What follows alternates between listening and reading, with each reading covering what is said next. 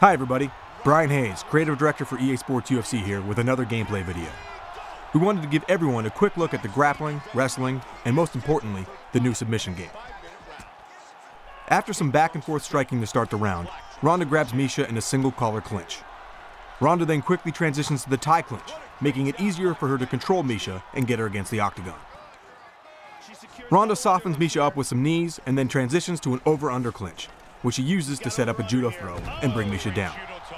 A submission in EA SPORTS UFC isn't as simple as taking someone down and immediately putting them in an armbar. It's a battle of progression from the attacking fighter versus resistance from the one defending. Here we have the submission HUD, and we can see that the right stick icons are blue, telling the blue fighter, Miesha Tate, to push the right stick in any direction. Ronda has to get to proper position first, and then advance through various stages to complete the submission. If Miesha can push any one of the right stick icons all the way to the outside of the submission HUD, she escapes the submission. Miesha escapes the first armbar attempt, but Ronda is not going to be denied, so she goes for another armbar, this time from full guard. As soon as Miesha starts moving the right stick in any direction to escape, you'll notice that the icon turns red. That's telling Ronda to push her right stick that way to stop Miesha's escape.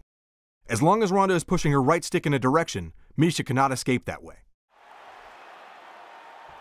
She's got that armbar locked up. Ronda, on offense, is also watching for a red left stick icon to appear.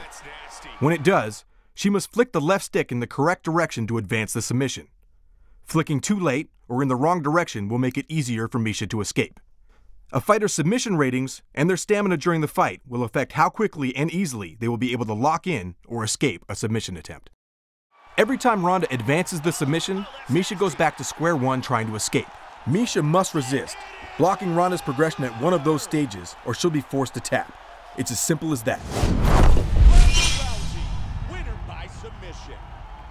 Excellent technique here, got the armbar and got the tap.